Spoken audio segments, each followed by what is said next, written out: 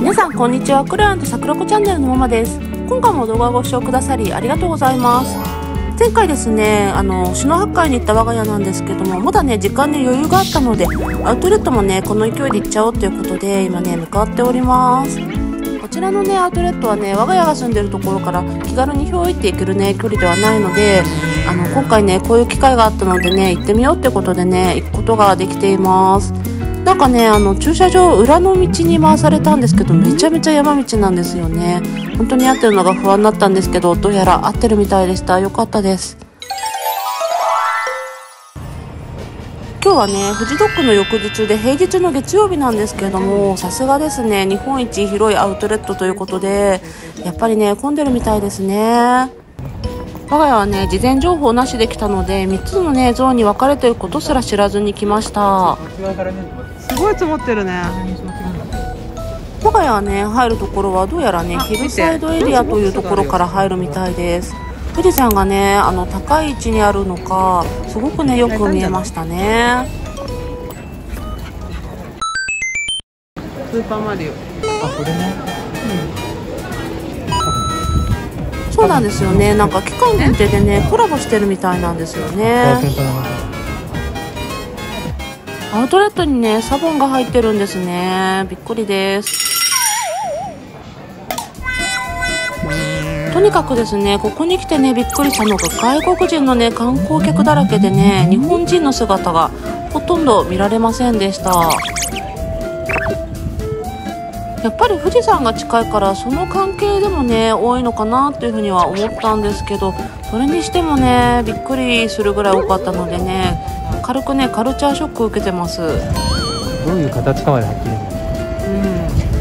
そっちも見せられるんでしょ。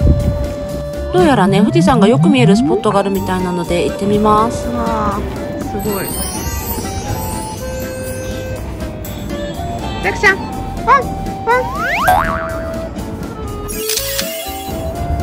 いやーやっぱり富士山って別格ですよね。食べてるし。あれ動いてる。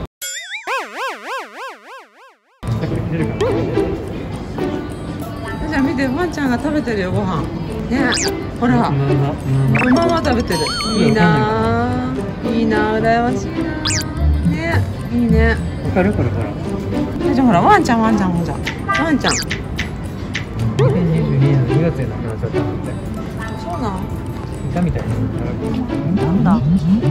ワンちゃんがご飯食べてるのね。から来たらして。パクパクって。パクパクって食べてる。わかんない。わかんない。動いてる。ちょっと食いつくかも。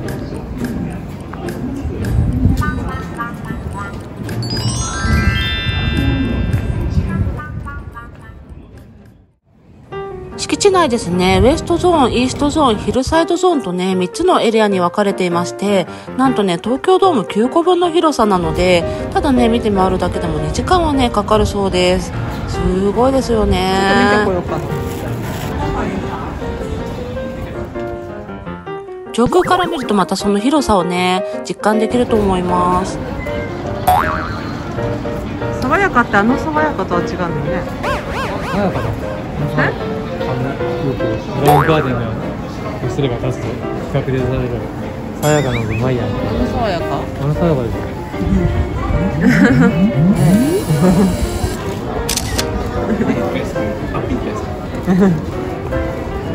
ふーちゃん、あっち。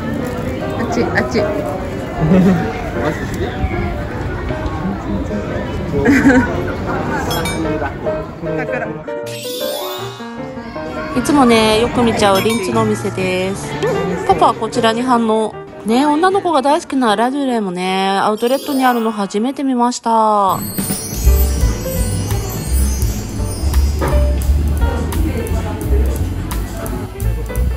店内はねさすがに無理だったんですけども、外にね席があったのでこちらでねいただきたいと思います。パパはねグレープヨーグルトを頼みました。ママはねこちらのフレーズリエジョワといういちごのねドリンクです。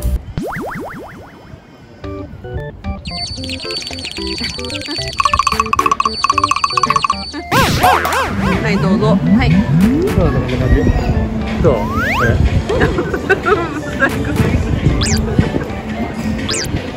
やばいよさきちゃん。やばい。ああ、死んじゃう。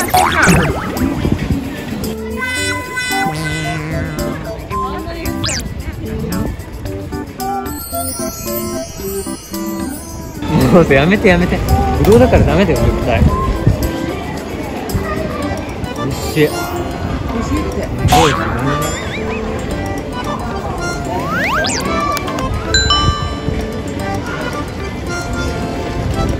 落ちた？さきちゃん顔がぺったんこになってくらい山や見えてない。下手。めっちゃいい子だよ。なんかあんま好きじゃないみたい。あんま好きじゃないんか。かわいそうに。なんかとりあえず食べてる。ふーちゃんは好き？すごい。じゃあ好きなの。これは何なんだろう。これホイップかな。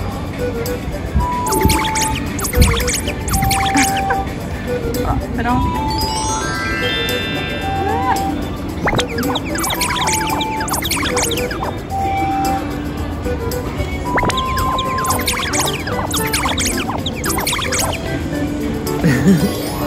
顔がどんどんちっちゃくなってくるんだけどこうやって寄ってって。まあそんなこんなでですね移動したいと思います。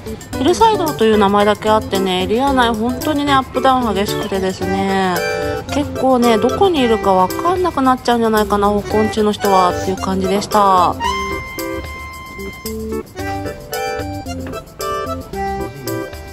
誰かいる？さきちゃんほら誰あれ？ねえ何？誰かほら誰あれ？あれ？誰あのキャバちゃん？面白いね。ふーちゃん誰あれ？ねえ誰かいたね。全然騙されないんだ。騙されない。マリオ。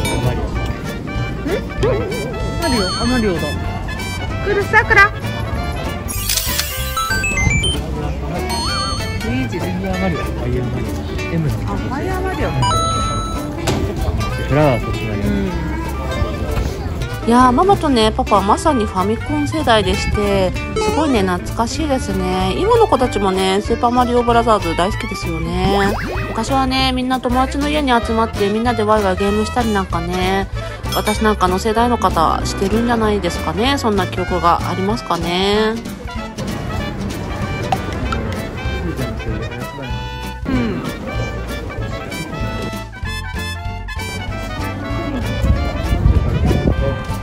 いやーヒルサイドエリアだけでもね88店舗あるので一気にね見て回んないと帰りが遅くなっちゃいそうですね。エレベーターを降りてみてびっくり。なんとねメリーゴーランドが目の前にありまし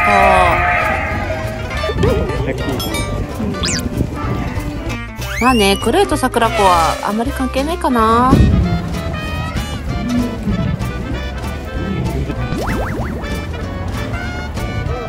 マリオ。なかなかねワンちゃんと一緒に入れるお店見つけるの大変そうです。どちらかというとね、やっぱり観光客の方をターゲットにしてるアウトレットっていう感じですかね。めちゃめちゃね、すごい長い橋でびっくりしました。ここ渡っていくんですね。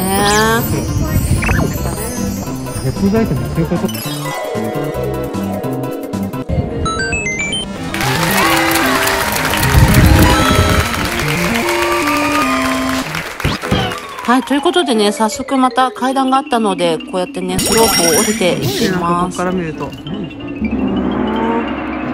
うやってね、改めて見るとすごいところから歩いてきたんだなっていう感覚になりますね。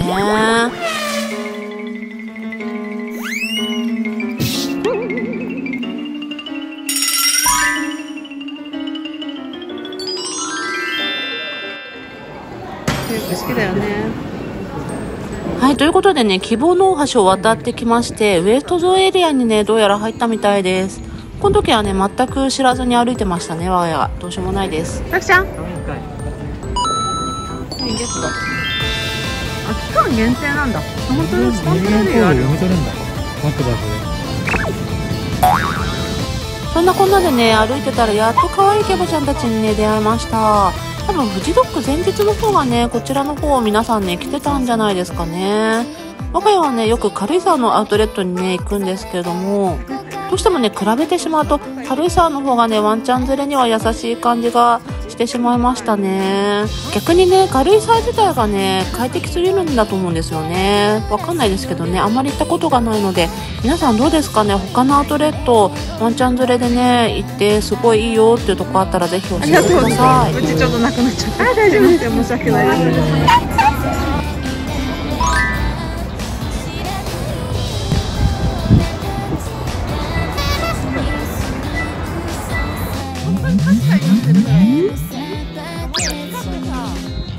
いや最近はね、ハイブランドを見ても昔ほど興味がね薄れてきたというか、どうでもよくなってきたというか、なんかそんなお年頃なんですかね。ここの橋が見える先を渡ってきた。ここから帰れるのかな、逆に。どうなんだろう。なんか繋がってなかったら戻るの大変じゃない。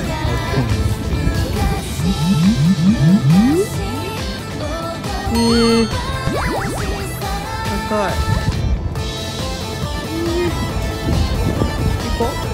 ゴリは行かない。何してんの？別に。あ、御殿場？うん、看板か。そっか。靴が落ちてる。だからエイちゃんの靴だ。これあれか。ああ。見てこようかな。いいです、そのおやつつきがなくなっちゃって。この中入ってちょっと寝るの。じゃないよね。寝れば起きる。下向きの顔にして。せっかくだから並んで撮るか。いいですか、並んじゃって。おやつ、おやつ、おやつ。大丈夫です。おやつ。おやつ、おやつ。はい、ということでですね、今回御殿場プレミアムアウトレットにね、初めてやってきた我が家の様子を動画にまとめてみました。